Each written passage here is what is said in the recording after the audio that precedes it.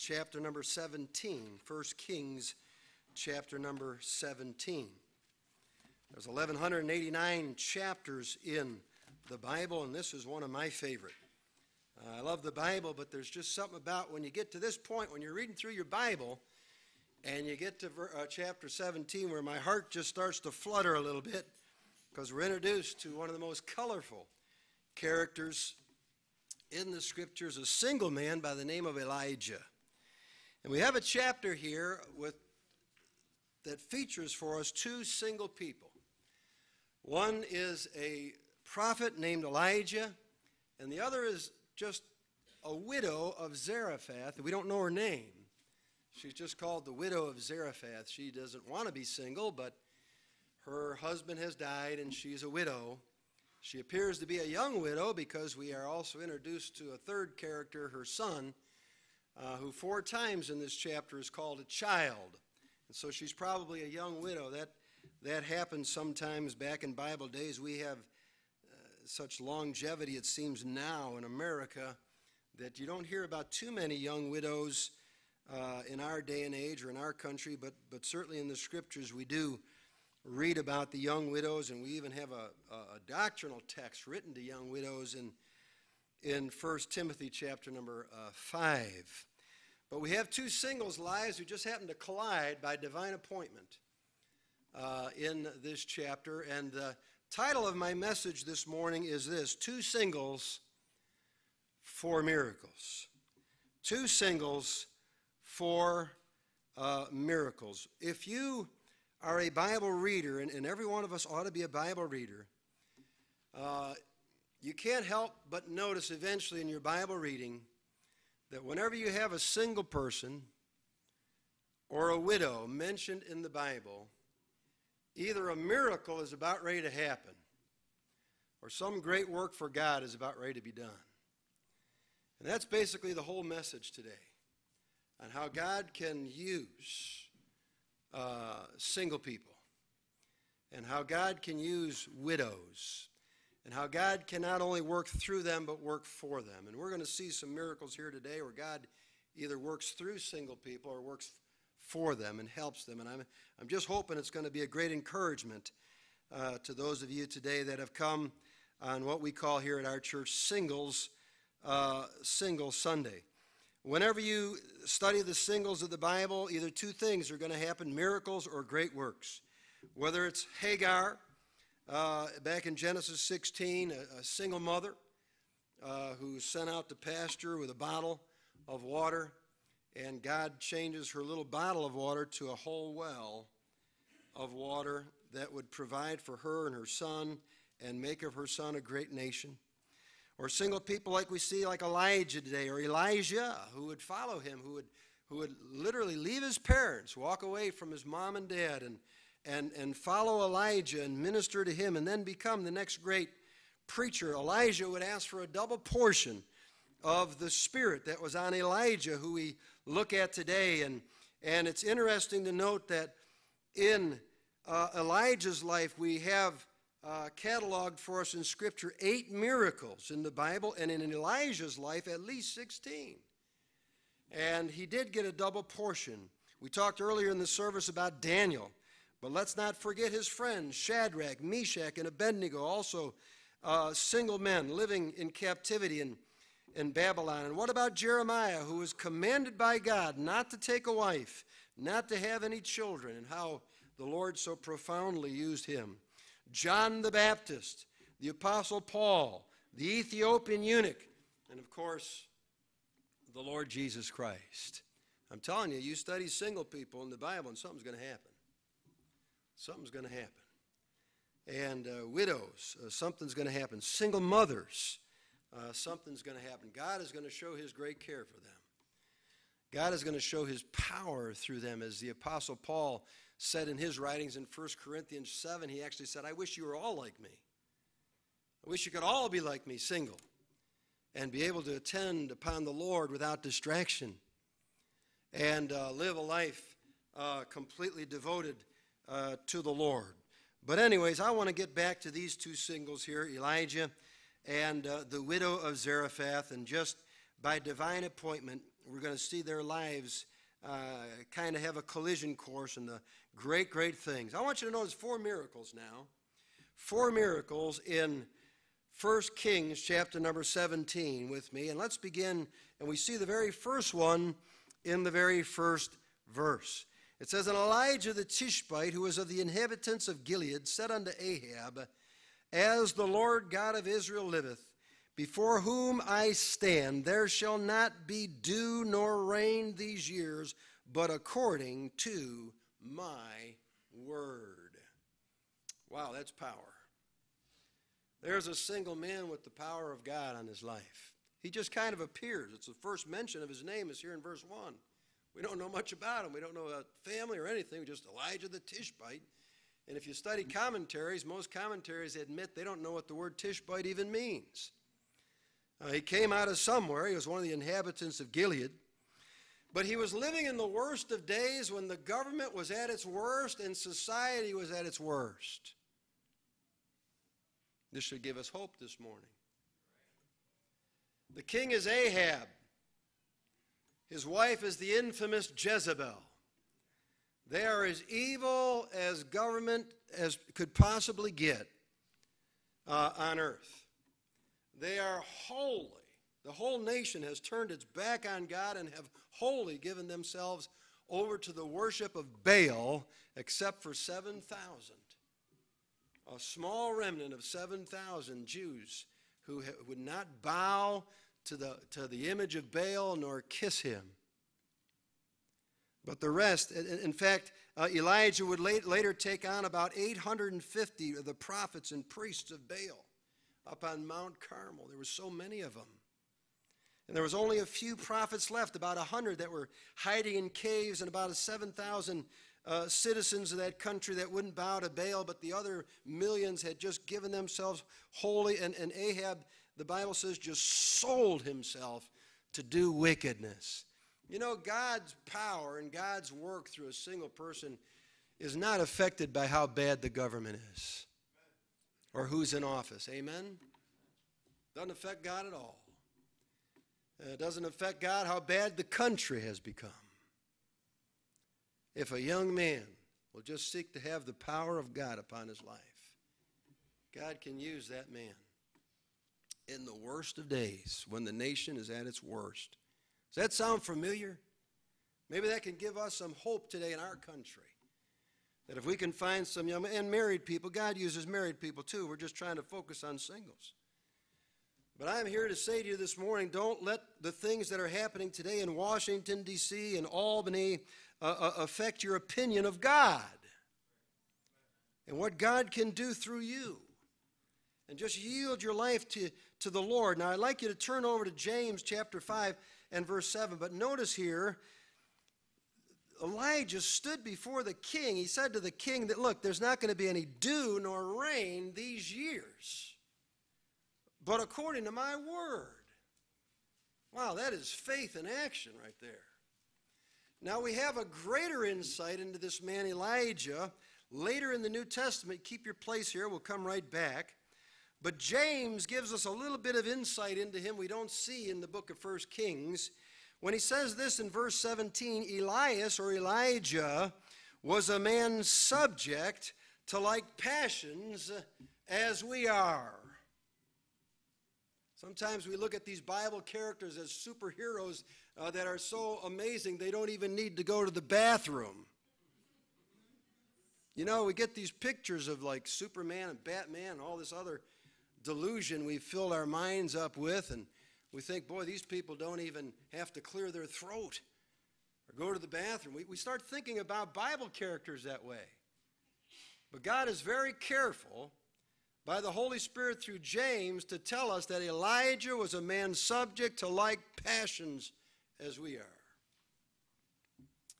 I remember Paul and Silas when they were there on the Isle of Melita, and they started doing miracles, and they started worshiping Paul and Silas. Was it Paul and Silas? I don't remember, but they started worshiping him.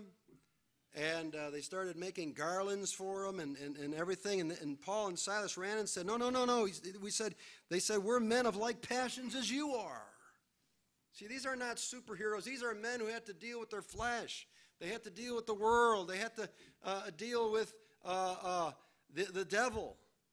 They had all kinds of opposition, just like you and I. Elijah was a man subject to like passions. But here's what made the difference in this single man that often is missing from some others. In verse 17, it says these three words, and he prayed. There's the difference. When somebody starts praying, they're going to start making a difference. But notice how he prayed, and he prayed earnestly. And he prayed earnestly. He got along with God, and he said, dear God, you've got to do something for my nation. We have a wicked government. We have a wicked society. We have wicked priests and prophets that have turned their backs on thee, and they're worshiping Baal. And dear God, if you can use me, I pray that you would do something. He started praying, and he started praying earnestly.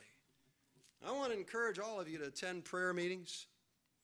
Get into prayer meetings. Start praying for America. Start praying for New York. Start praying for Evans, and start praying for Eden and the surrounding area, because it just seems like our country has made a wholesale departure from God.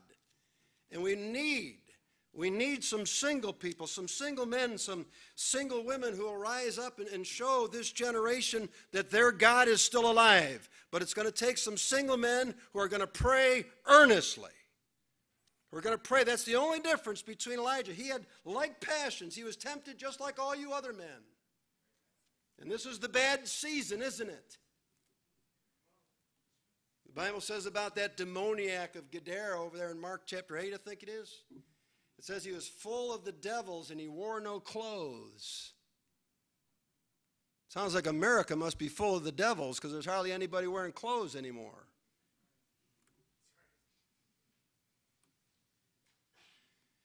You know, Elijah was a man of like passions, but he said, you know something, my life's going to count. My life's going to, maybe the other single men of my day won't, but Elijah prayed earnestly. And it says here in verse 17 what happened. And it rained not on the earth by the space of 3 years and 6 months. And he prayed again. And the heaven gave rain, and the earth brought forth her fruit. I mean, here's one guy affecting his whole nation. One man. One man affecting his whole nation because he prayed earnestly. He said, I'm going to show people my God's still alive. I don't care what they do. Everybody else can join the crowd, but I'm going to stay alone. Walk with God and pray earnestly. And when you get back to 1 Kings, it not only didn't rain, verse 1 says they didn't even have dew on the ground. Now, brethren, when it says, he leadeth me beside still waters, I never knew this until I was studying it recently. The word still waters means the dew on the grass. Did you know there's animals like gazelles and sheep and others that if they go out while the dew's on the grass in the morning, and they'll go out while the dew's on the grass in the evening, and they'll eat the grass. They'll eat what God provides them, the green pastures, amen? They don't have to take a drink of water in months.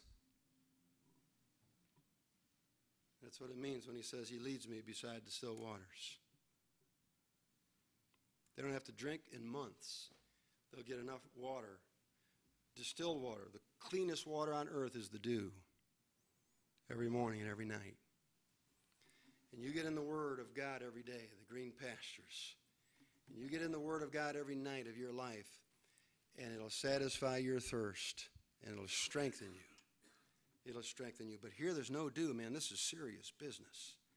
There's no dew, and there's no rain. I want you to notice the first miracle, the rain restrained. The rain restrained. Now let's notice the second miracle that God does for Elijah, and this is the ravens. Number 2 is the ravens. And the word of the Lord came unto him, verse 2, saying, Get thee hence and turn thee eastward, and hide thyself by the brook Cherith, that is before Jordan, and it shall be that thou shalt drink of the brook, and I have commanded the ravens to feed thee there. So he went and did according unto the word of the Lord, for he went and dwelt by the brook Cherith, that is before Jordan, and the ravens brought him bread and flesh, in the morning, and bread and flesh in the evening, and he drank of the brook. And it came to pass after a while that the brook dried up, because there had been no rain in the land. I want you to notice the second miracle now is the ravens. The ravens are an unclean bird. The ravens are carnivorous. They eat flesh. What did they carry in their mouths? Flesh. This is a divine, supernatural miracle that has no explanation except this: God can do anything. And I want to encourage all of the singles that are here today to remember, doesn't matter if you're single, divorced, widowed, or whatever, God's got it all covered in the Bible. God can do anything for you. There is nothing too hard for the Lord. Now, how long was there no rain on the land? 3.5 years, according to James 5, verses 17 and 18. How long did God feed Elijah with ravens? We don't know. But let's say it was most of that time. God said, I want you to go by the brook Cherith that is before Jordan.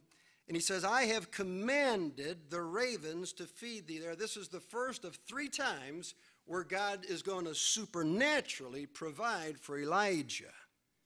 The first is by ravens. He said, I have commanded the ravens to feed thee there. And the Bible says every single morning some ravens came with bread in their mouths. Other ravens came with flesh in their mouths, and I can't imagine being those ravens. You know, a raven is a noun, it's a bird. But did you ever look up the word raven as a verb? What does it mean? It means to devour. The raven, the prey. They're carnivorous. And somehow God changed the very nature of these ravens so that the flesh they were dying to eat, they didn't eat it, they carried it to Elijah. And Elijah said, thank you, see you tonight.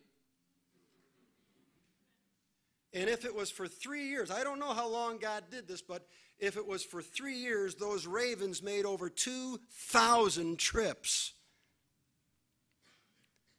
to bring him bread and flesh. That's a miracle. That's what God can do through a single man, the first miracle, the rain restrained, and for a single man, the ravens. You know, you don't have, this is something that can help.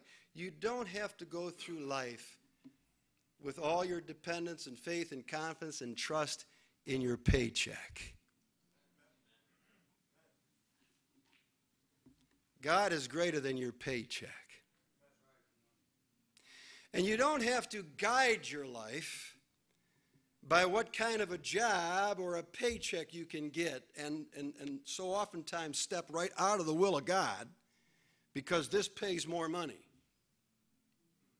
There is a God in heaven who cares about single people and who is greater than our paychecks.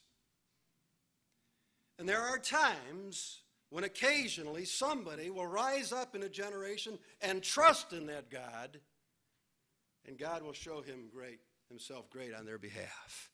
The eyes of the Lord run to and fro throughout the whole earth to show himself strong in the behalf of them whose heart is perfect toward him. And boy, we need some men like this today. We need some women like this today who will trust in God. You cannot serve God and mammon, and I fear some of you are maybe starting to swerve from God's will for your life because you're trying to evaluate everything in dollars and cents. I've got bills to pay and places to go and things to do and so on and so forth. And man alive, Jesus come along one day and said, seek ye first the kingdom of God and his righteousness, and all these things shall be added unto you. Brethren, if God can take an unclean bird, like a raven, and take care of his servant, he's the same God today. And we have to make sure we do not limit God in some kind of a box on what he can do for us.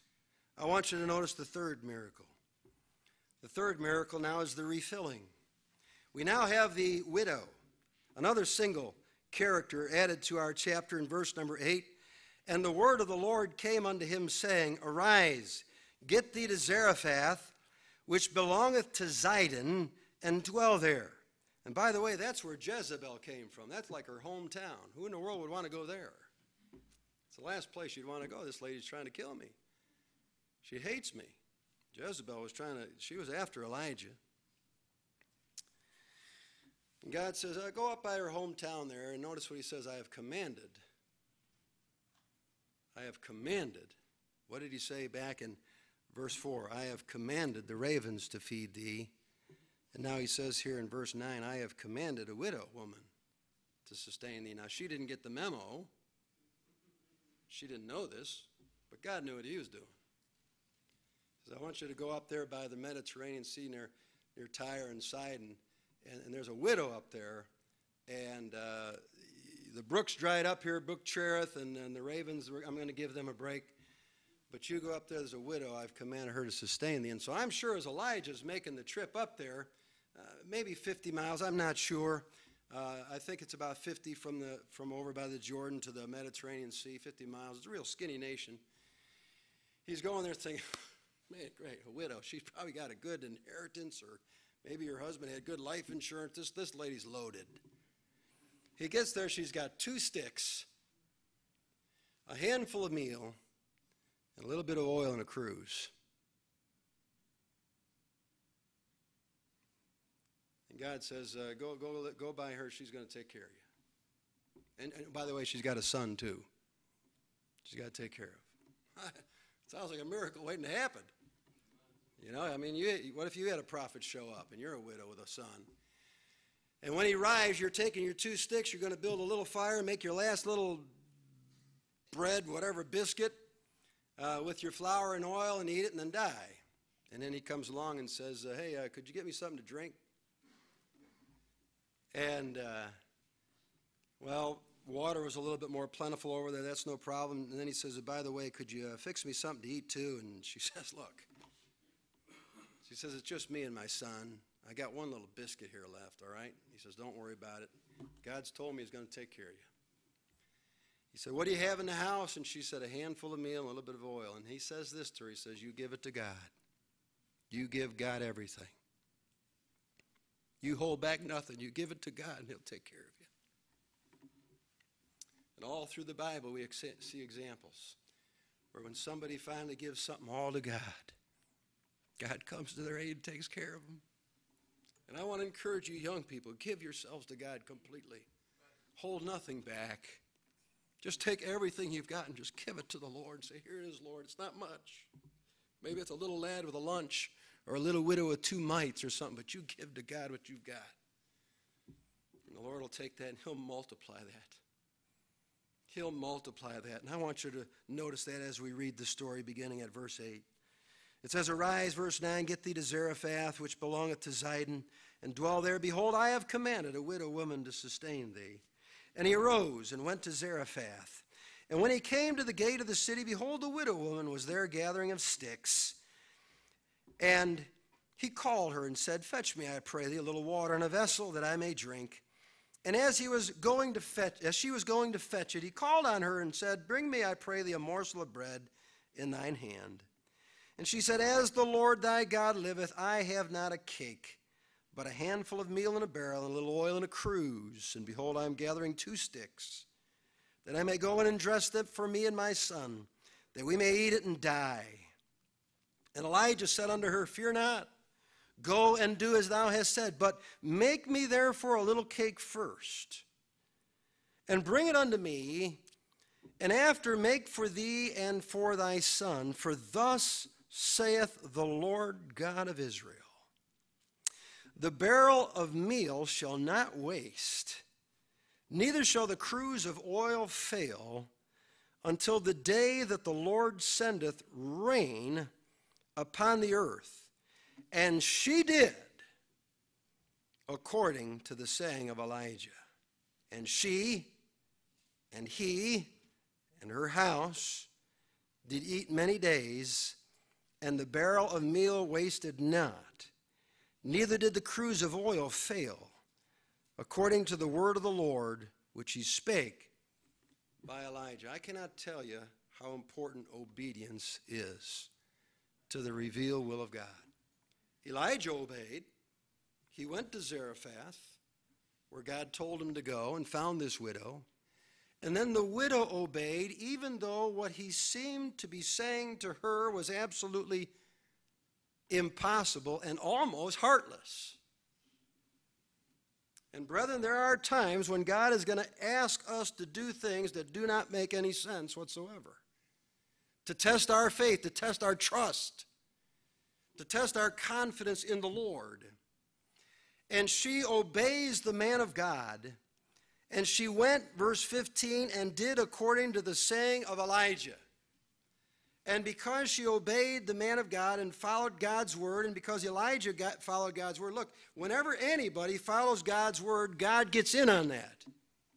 And God begins to help even widows who have absolutely nothing, who have no prospects for the future, who have no money in an account somewhere, nothing in escrow, no life insurance. A widow has nothing, but she could do one thing. She could obey the Lord and trust in the Lord, and all the necessary food was then supplied to her by God miraculously until the rain began to fall upon the earth again.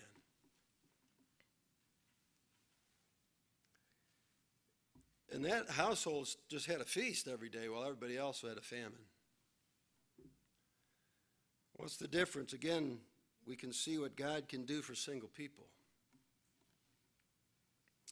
Single people who will trust. Single people who will listen to the instructions of God and obey them, even if they don't seem to make any sense. I don't know about you, but I remember the first time I heard the concept of tithing.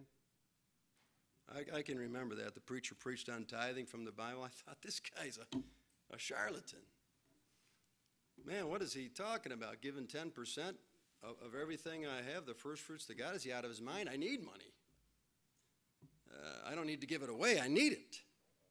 He doesn't understand. And so I continued to flounder around in failure financially.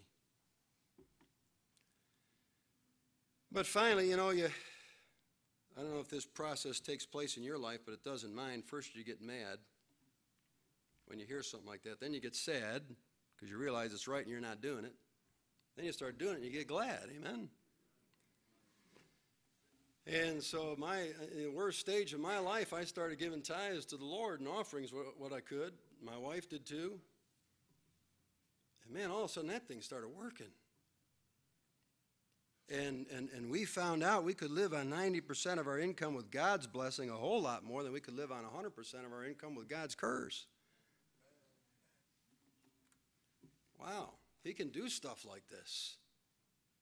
He can make sure your meal never fails and your cruise is always full. When everybody else is saying, wow, recession's killing me. And you scratch your head and say, what recession? I must have missed that. My God wasn't affected by that. Amen? The refilling of the meal and the oil. And then finally, I want you to notice the resurrection. The resurrection, the fourth miracle. After the famine's over and God blesses and Elijah prays earnestly and the rains come and the earth begins to produce and the natural laws take effect and they begin to be supplied by God's natural laws. Amen. One way or another, all good things come from the Lord. But verse 17, we have our final miracle this morning. It says, and it came to pass after these things that the son of the woman, the mistress of the house, fell sick. And his sickness was so sore that there was no breath left in him, and he did die. And she said unto Elijah, what have I to do with thee, O thou man of God? Art thou come unto me to call my sin to remembrance and to slay my son? And he said unto her, give me thy son. And he took him out of her bosom and carried him up into a loft where he abode and laid upon his own bed. And he cried unto the Lord and said, O Lord my God, Hast thou also brought evil upon the widow with whom I sojourned by slaying her son? And he stretched himself upon the child 3 times and cried unto the Lord and said, O Lord my God, I pray thee, let the child's soul come into him again. And the Lord heard the voice of Elijah. There's power in prayer. There's power when single people pray. Now listen, single people, there's going to come times in your life where you're not going to understand what God's doing. I want you to notice the widow and Elijah had no clue what was going on. The widow expressed her bitterness. What have I to do with thee, O thou man of God? Verse 18, art thou come unto me to call my sin to remembrance and to slay my son? Notice her misconception or misperception of God. She thought, boy, God's finally caught up with me. God's punishing me for something I did in my past. She did something in her past. I don't know what it was. She said, well, you know, I feel so sorry for people that live this way. They always think they're being punished. Every time something goes wrong, God's punishing me. God's punishing me. God's punishing me. God's punishing me. Man, I want to encourage you to meet and know the God of the Bible. Yeah, he chastens his children, but he doesn't love. And he is a God who has promised that he would forget our pasts and remember them no more. Now, I know there's consequences. Don't confuse consequences with condemnation. They're 2 different things. There are consequences for our decisions in the past, but not condemnation. Remember what Nathan said to David when he committed adultery with Bathsheba? He confessed his crime, and what did Nathan say? First thing he said to David, the Lord hath put away thy sin. The Lord's put away your sin. You never have to bring it up again. But there's going to be consequences for your decision, and he had to face some consequences. This lady here had a single widow had a misconception. She said, why? Why would God do this? Why would God give us all that meal and all that oil and keep my son alive all those days and now kill him? It wasn't God. It says the kid fell sick and died of that sickness. But it was so God could do a greater miracle. And by the end, it says in verse 24, and the woman said to Elijah, now by this I know that thou art a man of God, and that the word of the Lord in thy mouth is truth. See, God leads us through our seasons, and God leads us through our temptings and our trials and our testings, so that when we go through them, the trial of our faith, at the end we'll believe in him even more. And we'll believe in his prophets even more. That's why you're going through something today that we don't have all the answers. Preachers don't have all the answers. Notice what the preacher says here in verse 20. He cried, O Lord, hast thou brought evil upon the widow with whom I sojourned by slaying her son? Elijah don't know what's going on either. There's times you can't go to the pastor. There's times you can't go to the elder and get a good answer. There's times all you can do is trust in the Lord. That's all you can do is trust in the Lord. And realize there's no person on earth that can answer why you're going through what you're going through. But if you the key is don't get bitter. Don't get bitter during those times. And he doesn't know what to do, so he does the one thing he knows he can do. And what's that? Pray. Give me your son. Give me your son. And he took him out of her bosom and carried him up in a loft and laid him on his own bed, and he cried unto the Lord. Praise God for praying people. Praise God for single men who just take everything they face in life, and the first thought that comes into their mind is, I need to pray about this. This is bigger than us. If we don't get God's help on this, we're not going to get through this. We need God. We need God. This boy's dead. And he stretched himself. I don't know what that means. But over in 2 Kings 4 and verse 34, Elijah also saw a boy raised from the dead. and he stretched himself upon the boy. And Elijah stretches himself here upon the child 3 times and cried to the Lord. He's praying without ceasing, "O Lord my God, I pray thee." And notice the specific prayer, "Let this child's soul come into him again." This boy is dead. His soul has left his body. And the Lord heard the voice of Elijah, and the soul of the child came into him again, and he revived. Man, you talk about an awakening. This boy is raised from the dead, the resurrection. The 4th miracle of this chapter. Why? Because there's a single man who believes in God, believes in prayer, and stretches himself. You know, when you look at the story of Elijah and Elijah working with the children of their day, it says they both stretched themselves. Brethren, I believe we're living in a day and age in America when we're up against it in this fight for the children. There has never been a generation of children more distracted from God than this generation. And we're going to have to find some men of God who are going to start stretching themselves for the kids. We're going to have to start stretching ourselves. Reaching kids isn't going to be easy in this day and age. The kids are dead. The kids are dead in their trespasses and sins. And somebody's going to have to start praying for them. Somebody's going to have to start stretching themselves. Someone's going to have to help John over here and Denise. They can't do this alone in the bus ministry. We're going to need more workers in junior church, and we're going to need more workers in patch clubs and Sunday school. And we're going to need teachers who are going to stretch themselves all week long and say, "Oh God, during that little half hour I have these kids, I pray. God, give me power. Give me power, Lord. These kids are lost today." Vacation Bible School is coming up. We got fasting day next Monday. We're going to have to go without some food. We're going to have to suffer. We're going to have to say, "God, bring these kids in from the community. Bring them in, Lord. Save them while they're here. Open their hearts." We got to get some single people stretching themselves for the kids of their day. And he prays and he stretches himself. He puts his all into it. It says, "And the child revived. And he took the child and brought him down out of the chamber of the house and delivered him unto his mother. And Elijah said, See, thy son liveth." That had to be the best news she ever heard. Your son's alive. All glory to God.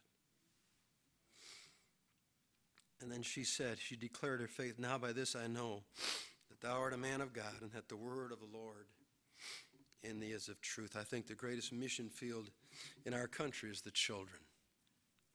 It's hard to get them into church these days. It's hard to get them on a bus. It's hard to find parents who have an ounce of concern enough for them. They got them in everything, every sport, every organization in town except church.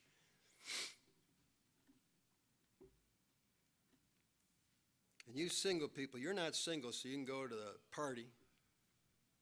You're not single so you can drink and have a good time and flirt with this boy and flirt with this girl and so on and so forth. You're single so you can attend unto the Lord without distraction. And have the mighty power of God work on your life through these single people I've mentioned in the Bible this morning. And not to waste that season of your life. Don't waste this season of your life. What's this all about? What's this got to do with me as single in church this morning? This chapter has everything to do with you. Because this chapter shows us what God can do for single people and through single people. We'll trust in him and pray. I'd like us to bow our heads and close our eyes. Have a word of prayer. Our Heavenly Father, we thank you for your holy word. We thank you, dear Lord, that these stories in the Bible are not just so we can go ooh, ah, and look at him like he was some superhuman. He was a man subject to passions like as we are. In fact, we see fear get the best of him in a few chapters when he runs from Jezebel for his life. And he was just clay. He was just dirt. But he prayed. And during the time when the government and society was the worst it had ever been in its history, You lifted him up as a man of faith and a man of prayer, and you did miracles that caused the whole nation to consider the God of Israel. And Lord, I want to pray today in Jesus' name that you'd give us some young men, young ladies who aren't married, who will have a different spirit about them than the others of their day and age. And Lord, some of the older single people, that they maybe could be the next Daniel in a lion's den at 83 years of age, who says, I don't care what the government says, I'm going to keep praying towards Jerusalem. Throw me in a lion's den, I could care less. And oh, how we talk about that man to this day. We talk about him to this day. What a great man he was. So thank you, Lord. Thank you for Elijah. Thank you for the widow. Thank you when they were pressed by circumstances, famines, and death beyond probably what anybody in this room has ever been pressed. They prayed and they obeyed. God, help us to be like that and to see what you can do through us. For we pray it in Jesus' name. Amen. I'd like us to close the service by turning to page 5.